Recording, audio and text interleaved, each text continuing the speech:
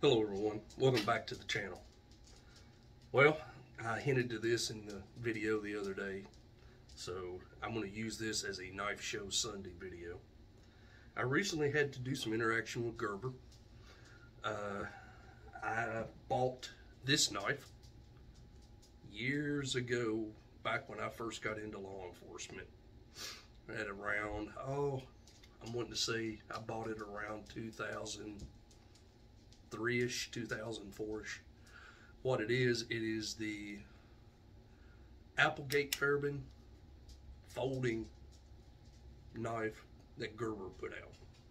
Now, love this knife. I love the design of it. I've been crazy about the fixed blade version of this for years.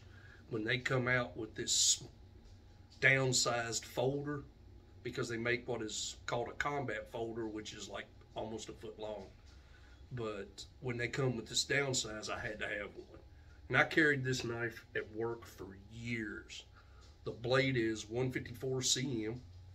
It had a serrated section right there, and I broke a bunch of the teeth off of it, so I tried to just put a flat sharpen back on it, and it worked for the most part.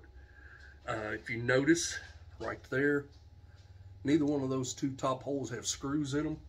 Those were the screws that held the clip on this knife. It is a liner lock. It has steel liners inside of it. You can't see them, but it's got steel liners inside of it. And then it also had this safety catch on the back that when you pushed it down, it blocked the liner lock so that you couldn't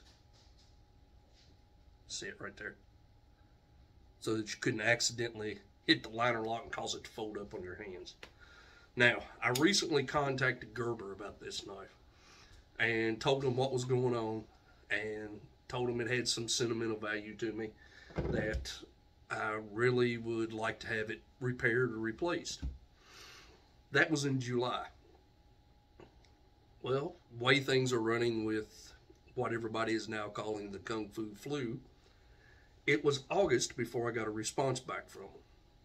The response that I got back said that the repair center was closed, that they were sorry about that they saw that it had sentimental value, wanted to know if it would be okay if they would just send me another knife.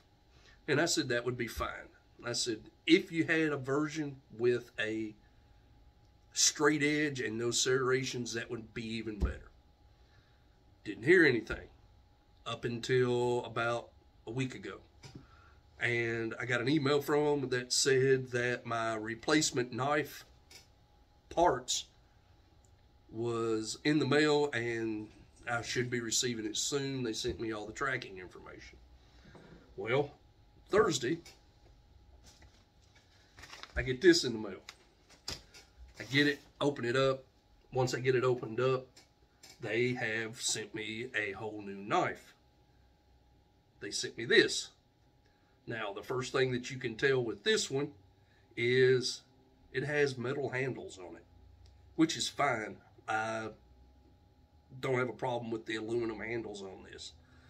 But then you notice this, which automatically I knew what it was. This is a safety, and it is a automatic knife.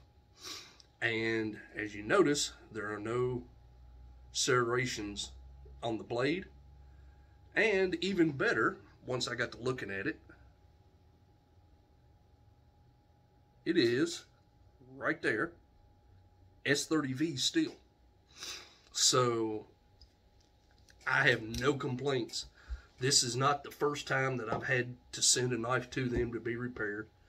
My video on my Gerber Mark II, that was a heirloom given to me, and when it was given to me, the tip was almost perfectly round instead of pointed, and the handle, the two ears on each side of the handle, were broke off, which was apparently a common thing if they were used very hard, if that makes sense.